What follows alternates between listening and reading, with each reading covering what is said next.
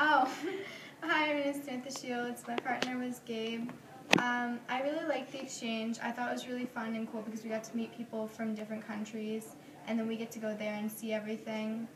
I thought what was really fun was how we got to go different places, and I liked the soccer games that we scheduled at night and how we got to do all the different things. I also thought it was cool how we got to go on a New York trip. Some of the things I thought were a little different was if we had like it had been a little more organized and a little more information coming our way a little sooner, because I felt it was rushed near the end. But overall, it was a really cool experience, and I'm excited to go to France.